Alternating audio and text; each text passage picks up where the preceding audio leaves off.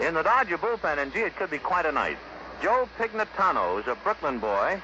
He has not caught a pitch in the major leagues, and he's very close to it. He appeared as a pinch runner, but he's never been behind the plate. It wouldn't be a great thing to have the boy in the game tonight. If the Dodgers, with this comfortable lead of 6-0, might very well decide now to give him a chance.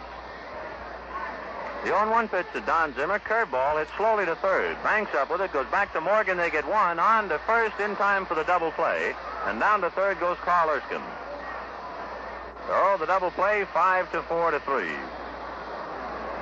Say, I'll tell you what, you might know the Pignatanos. If you do, maybe his wife taking care of the baby, not watching or listening to the ball game, give her a call. Looks like Joe's going to break into the major leagues tonight.